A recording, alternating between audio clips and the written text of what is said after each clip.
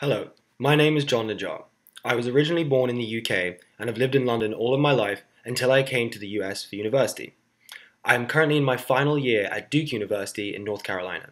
I am expected to graduate in May of 2018 with a major in English literature and a minor in French language. I want to become an educator and am planning on going to graduate school to receive an advanced degree. However, before I do this, I believe it is crucial to have a lot of experience within the classroom. That is why I am applying to Korea. I want to teach in a high quality institution in order to improve my teaching skills, and I believe that teaching English in Korea is the perfect way to achieve this. After researching online, as well as speaking to faculty at my university who have taught in Korea, I am certain that this is the right choice for me. Furthermore, I have always loved to travel.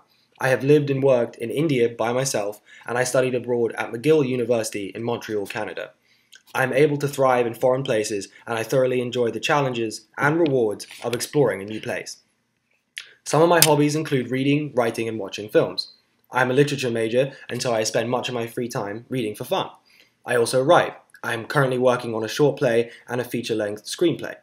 Writing provides me with a creative outlet. It is difficult work, but it gives me great pleasure. I am also a film fanatic. I try to discover many foreign films as well, and love the work of Indian, Middle Eastern, and European directors, and I would look forward to exploring the work of Korean cinema if given the opportunity to teach there.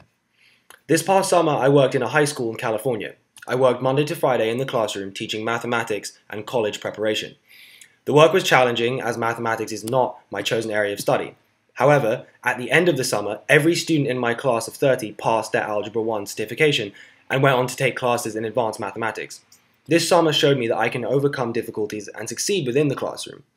Also, every student produced a college portfolio of schools they wish to apply to with a detailed plan of how to tackle their requirements.